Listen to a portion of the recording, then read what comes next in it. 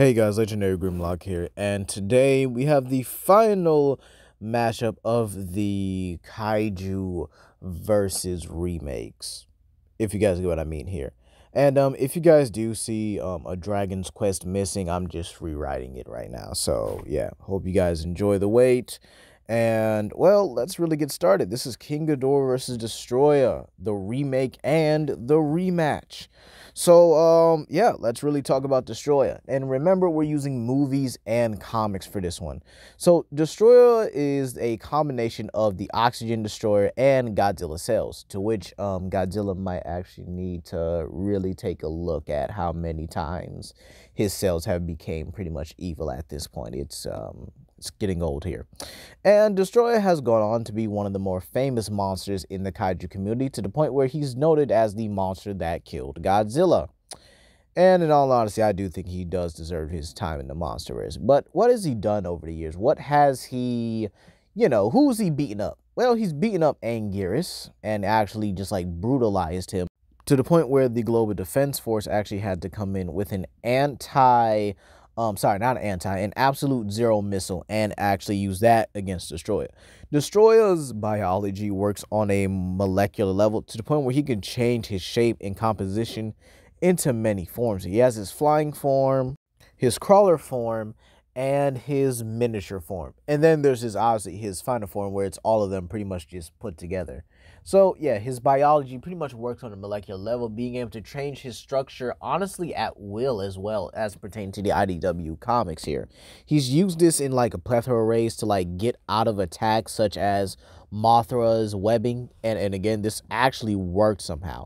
However, enough attacks or a giant AoE attack from someone as powerful as Godzilla is able to do the trick here. However, in his final form, he's actually ridiculously powerful, to the point where he's able to ragdoll Godzilla, Mothra, Anguirus, and Jet Jaguar consistently with his physical strength.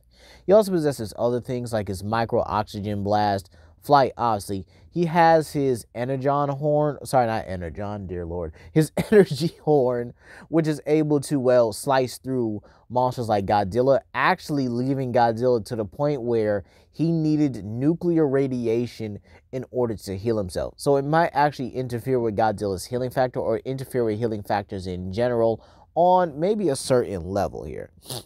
And considering the sheer fact that he was also able to use this to severely injure Mothra, I even think taking off a piece of her wings too. So yeah, Desotroyah has a lot going for him here.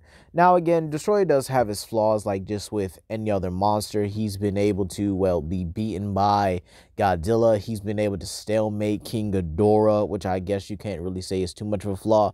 He's been put down by Mothra and even restrained by Biolate. And the only thing that seems to really work on this guy is things like absolute zero. So in all honesty, he's absolute zero and like high levels of heat, like the red spiral ray or the infinite ray, which again, from the Heisei era, if you guys look at Godzilla King of the Monsters video, shout out to him. The infinite spiral ray is basically a much stronger version of obviously the red spiral ray, or the burning ray, if you will, here. And that's pretty much covers it. He's resistant to poisons and all that good stuff here as well. He was able to tank Mothra's like poison beams. He's tanked Godzilla's atomic breath, Anguirus' full power rollout attack, some of the strongest punches from Jet Jaguar. You name it, he's already taken it. So in all honesty, yeah, Desotroyah is an alpha class monster pretty simply. Let's move on to his opponent, King Ghidorah. Now, King Ghidorah, do we have a long list for our golden three-headed dragon, the one who started off this entire channel. So I might be a little biased, but hey, it is what it is. So King Ghidorah, right, has been able to tank Godzilla's atomic breath, attacks from Gorosaurus, King Caesar, Manda, Varan, and Baragon, Anguirus, Rodan, Mothra, Ikuzagami, Orochi, even was supposed to become an Orochi at one point. Crazy, ain't it? He's been able to disrupt blasts from Mechagodzilla, been able to disrupt a clash between Godzilla and Space Godzilla, crush Q-Manga like it was nothing, like he was just straight up soda can, and just throw this guy around. He's even embarrassed Kiryu and one-shot him with an energy blast. One-shot Mothra, apologies, with an energy blast. And even harm and nearly take out Godzilla on multiple occasions. So yeah, King Ghidorah is very strong, even requiring entire monster teams just to take this guy down. Keep in mind, this includes Godzilla's atomic breath, Gorosaurus' kangaroo kick, Baragon's flames, Rodan's uranium beam and his sonic booms and stuff, Manda's magical blasts and stuff. He's been sealed away and broken out. He's been molecularly disintegrated and regenerated. Actually, it's one of his biggest qualities. The sheer amount of hacks this dude has, we would be here forever, especially if we included the anime version, which has like shadow killing abilities. Like he's able to like interact with you on like such a level that where he can pretty much use his shadow, and or at least he can like come from another dimension, attack your shadow, and just kill you. Like I don't know how anyone counters that. He literally kills you through your shadow. It's just like it's like one of the craziest things altogether. Yeah, space-time manipulation, his gravity beams actually destroy molecules and stuff, or at least attack on a molecular level. This dude has been in every Godzilla movie, and he seems to have a new hack, or one of his old ones is just amplified, you know? And his gravity beams are one of the most consistent things about him. He's been able to use them to overpower Godzilla's atomic breath, even being able to one-shot Godzilla as of Godzilla rivals. And keep in mind, he's actually known to be one of the fastest monsters out there, up there with characters like Mothra, Batra, and has even been able to chase around Rodan for a good amount of time, meaning he's able to keep up in relative speeds with him. So in all honesty, yeah, King Ghidorah definitely cements himself as one of the most powerful, if not one of the main staples of Godzilla's franchise. I actually hope he does get added to the Godzilla and Kong versus Justice League comic, because that would be interesting to see how the Justice League would just barely get through Godzilla and Kong, or maybe they don't, and then all of a sudden King Ghidorah just comes down and is like, hey, I came to make your lives an absolute nightmare. And keep in mind, they did this in the Power Rangers comic, so it's probably going to happen. King Ghidorah is obviously one of the top tiers in all of the Godzilla verses. It really doesn't matter. He's one of the top tier monsters.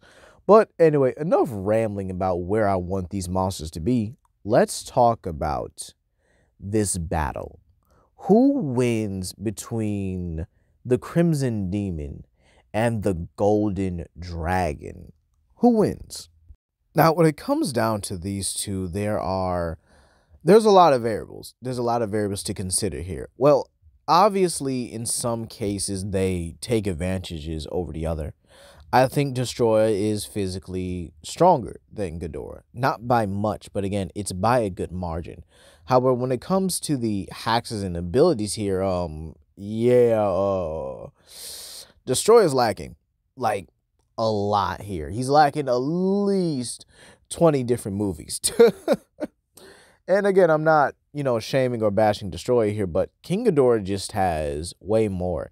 Teleportation, barrier creation, life force absorption, hurricane winds, magnetic abilities. He can create a dome and then use energy absorption on him the same way Desotroyah can. While Desotroyah does have DNA absorption, I'm not sure how his body would honestly react between Godzilla and Ghidorah cells. It just seems just a little more differently, And the thing is, Ghidorah also has energy absorption, so I'm not sure how that would interact with each other.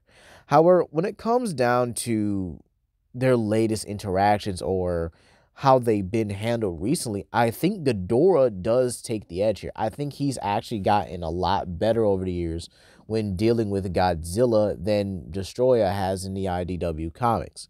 You see, Godzilla is still able to put up a fight against Desotroyah. And in the recent Godzilla Rivals comic, well, Ghidorah was actually able to not only go toe to toe with the big guy, but he was able to one shot him with his gravity beams.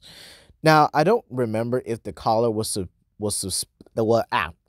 sorry, it was specifically weakening Godzilla in any way here, but if it wasn't, and Ghidorah was still able to one-shot Godzilla to the point where Godzilla actually needed to gain such a power boost in order to kind of just try and dog walk him. I'm going to say try because physically speaking, Ghidorah was still holding his own. It was charging up another gravity beam, but then Godzilla in this red rage form or whatever just lets out this energy blast and it's over.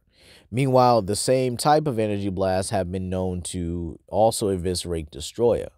However, Destroyer, even in that run, I think it was the Cataclysm run, was still, taking out Godzilla with multiple strikes here. Meanwhile, you have King Ghidorah, even in the Godzilla vs. Power Rangers run, just straight up manhandling and dog walking Godzilla, despite the fact that he had help. And again, Ghidorah has been a consistent team buster in the Godzilla franchise for years here. So in all honesty, if I really had to give someone the winner based off the hacks and abilities, the encounters they had with Godzilla, and the sheer fact that he's able to fight against multiple monsters and have very little difficulty, if not mid difficulty, struggling with them until they really get their act together and they start actually doing very well for themselves. And with him also being able to fight much higher beings in the form of Mothras, like Leo Mothra and, Fairy Mothra, even a regular Mothra himself, plus having pretty much just as good regenerative factors and some ways to counter even Destroyer's molecular regeneration or his molecular manipulation. Like, he could probably put the dome around Destroyer when he tries to form small and then sap the life energy out of Destroyer until he decides to turn into his bigger form. But by that time, Ghidorah would have probably gained a lot more strength by then. His gravity beams and anti-gravity beams could definitely give Destroyer some significant trouble, and he's no slouch in close quarters combat. He's never been here. Even being able to fight monsters like King Caesar, Gorosaurus, Baragon, and others who are just as skilled, if not more skilled, than Destroyer. Even Godzilla himself here. So in all honesty, I would give it a King Ghidorah. Again, I would probably say mid to high difficulty as the fight progresses here. Maybe high to mid difficulty once King Ghidorah really starts bringing out his hacks. But hey, that's going to be all today, you guys. Please comment down below, like and subscribe and share with your friends. This is Legendary Grimlock, and I hope you guys have a blessed day. Peace.